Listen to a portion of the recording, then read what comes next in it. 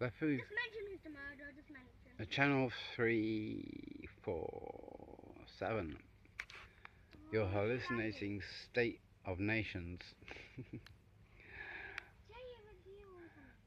Coming to you live from Riverside, Thames.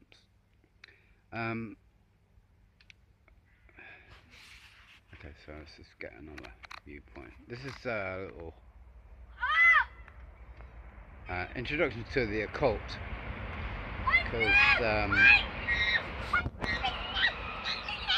what we're doing is Hi guys. what we're doing is no, you're not in it. What we're doing is you know, before you get wound up by, you know, like the East and the West always having a go at each other, because, you know, like, hello, since 1918 Mr. Ford and the Rockefellers have been paying for the Russian Revolution, even though the wall came down and never really came down. It's kind of like, the papers are full of the same story, and they have been for about 100 years or more. So before you get wound up by things that appear in the news that are meant to activate, you know, and you can look at the BBC, and you can look at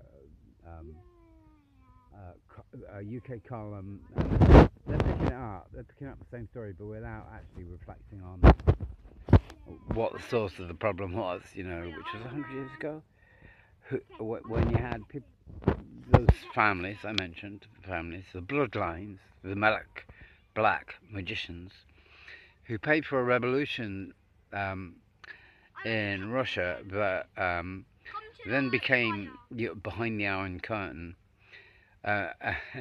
paid for by the big companies of the West, who are petrochemically still active today, hey, you know, surprises, and who lost coactively, because they're black, Tesla, who had free energy for everybody, and like when people actually pick up on the news that never was, then maybe we'll get another day. Anyway, look, the cult is just the nature of what's hidden, and the government's proactively try to keep what's hidden. I'm not going to tell you. It's not going to be in the news. The news is owned by 6 companies, which means what?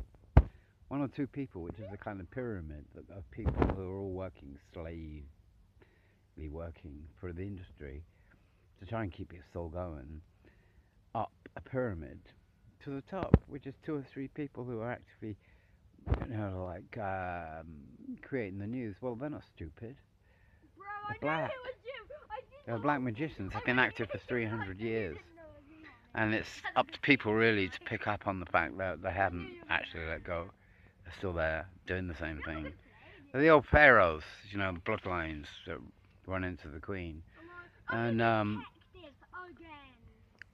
just to give you another example, when you have a bank problem, right, you put that bank problem eventually goes to the ombudsman.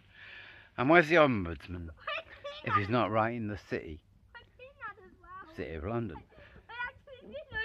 The City of London is the financial capital of the world, as you know it. It's not England, it's the city. The City of London is the crown, which is the Queen, which is a derivation of the Pope. It's just, you know, part of the Pope story. And they live in another planet, all of them, the whole lot. And they don't give one fuck for what you think, unless you think that they might have something to do with what goes on with the news every day. See, when justice gets to the city,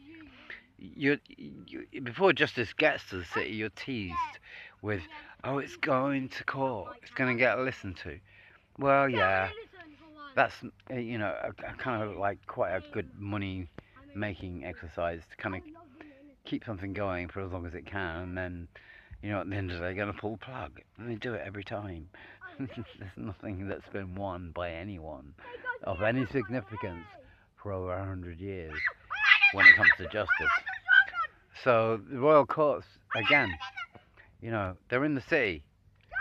It's a Roman, it's a Roman thing, and you can really got to get your head around these few families that govern everything. And I don't really need to go on for much longer today. It's just an introduction. We've got lots more to say, and we got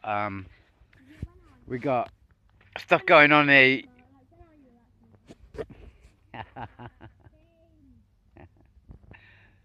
Stuff going on there where you wouldn't believe. Never mind. Say bye, say bye, Tom.